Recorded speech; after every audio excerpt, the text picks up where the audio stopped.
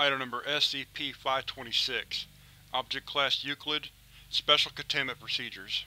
Armed Containment Area 31 has been established in a 15-km radius around SCP-526-1, which has been officially designated as a military weapon testing site and proving ground with a no-fly zone in effect.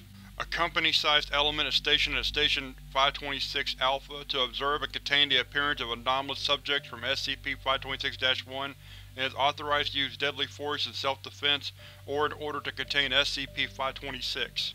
Approximately 30 minutes before dawn, all containment teams must be at full alert and must remain on alert until sunset or such time that all instances of SCP-526-2 have been terminated or otherwise rendered harmless. In case of overwhelming hostile contact, additional reinforcements may be requested by ACA-31, Command from Mobile Task Force Sigma-9 Valkyries, including artillery strikes and close air support if necessary.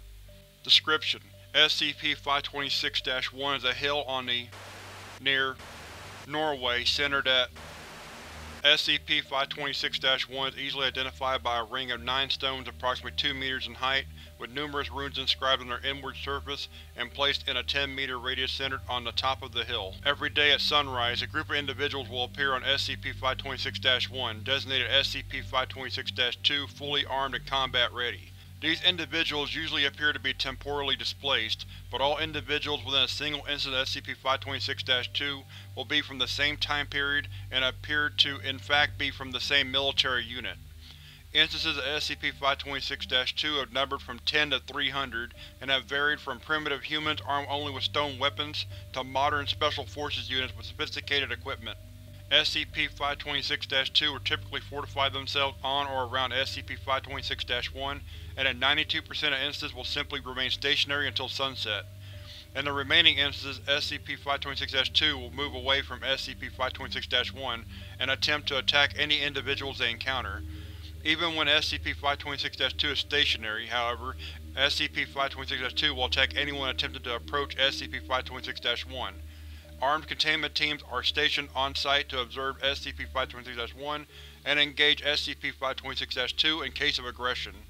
Immediately after sunset, all instances of SCP-526-2 will disappear, whether alive or dead.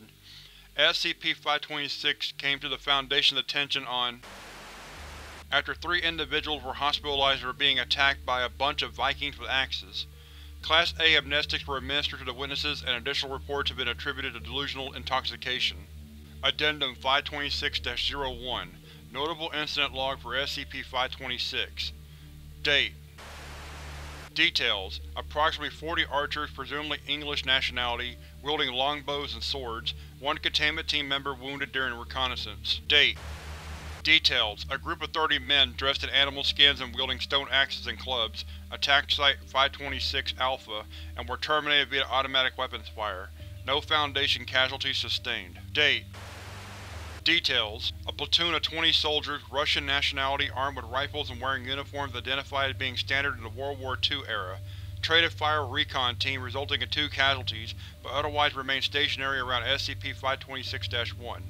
Date Details: A group of approximately 30 personnel armed with and identified as members of Mobile Task Force, all declared KIA while attempting to recontain SCP.